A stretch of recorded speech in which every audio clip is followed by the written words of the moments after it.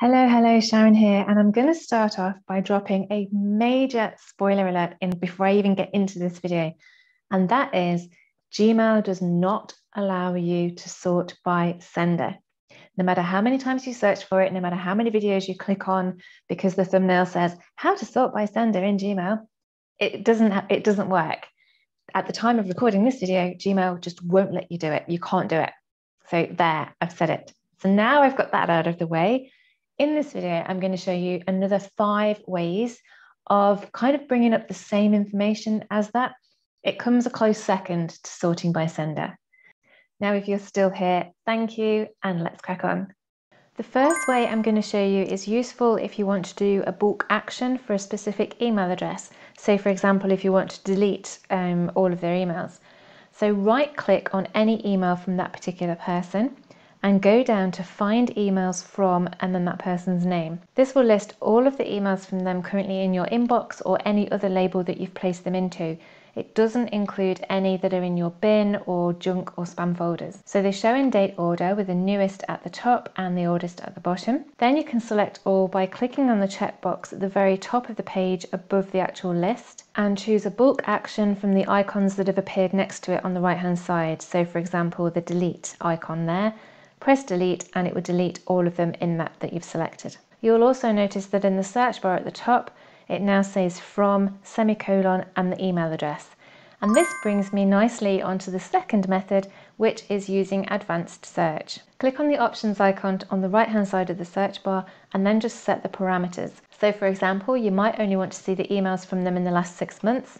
So you'd go down to date within, 6 months, and you might only want to see ones that include a certain word. So if we put in a certain word here and then click search, and this shows you only what you've asked for. Look again in the search bar and you'll see that the parameters are there that you've set. The third method is to set up a filter for a specific email address. So again, on the search bar, click in the options icon on the right hand side, type in the email address that you want to filter. So we want it to come from, start typing in an email address, and then click Create Filter at the bottom here. Then you just choose what you want to happen to any emails coming in that match the filter criteria. So for example, we want them to skip the inbox, and the emails can go directly into a label that you've created specifically for them. So tick Apply the label and then choose the label name. If you don't have a label set up for them, don't worry, you can easily create a new one from in here. Also, if you already have emails in your inbox that meet this criteria, then it will ask you here at the bottom if you want to apply the filter to these emails. So I'm just going to say yes and click Create Filter, and job done. The next way is if you just want to see the most recent emails and communications from a specific person. Hover over the person's name and click on Open Detailed View. Over on the right hand side, you'll see a list of recent interactions, which include emails, calendar events, and any documents that you've shared through Google Drive. You can always click on More here if you want to see a few more listed. My final method is to set up a separate section or inbox for that particular email address. So click on Settings, which is the cogwheel in the top right corner, and then scroll down to Inbox Type, scroll down a bit more till you get to Multiple Inboxes and click Customize. This opens up your main inbox settings and you can see you have 5 sections here that you can customize, so you view them alongside your regular inbox. You might find that you automatically have included one that said is starred and is draft in the top 2. You can easily remove those if you don't want to see those and just have 5 of your own. So to view the query options that you can use, click on Learn More here, and over on the right hand side you'll see a list that pops up. So if you scroll down here and you have the search criteria that you can add for each section.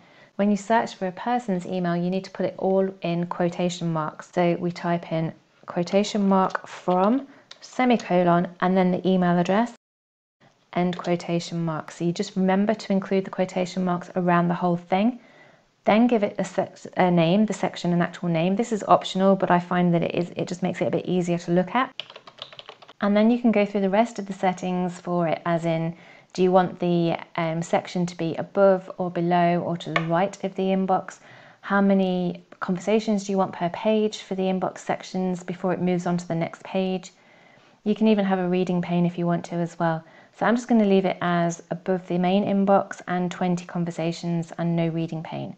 And I'm going to click Save Changes. So as you can see, this new section is now at the top here, and this is collapsible as well. So you can click on here to collapse it and expand it again. And you can see the inbox is directly underneath it. One thing to point out is that the inbox now has everything in there.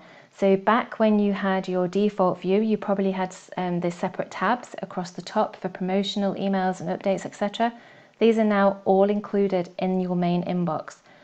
To get back to your default view at any time, click on the cogwheel in the top right for settings, scroll down to inbox type and just click default, and it goes back to your default view.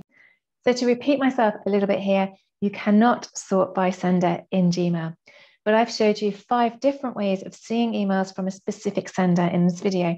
I know it's not the same as sorting by sender, but I hope that at least one of these methods will be useful to you. Let me know in the comments if you're going to use one of them or if you're just going to say goodbye to Gmail. As always, thanks for watching, and I'll see you in the next video. Bye for now.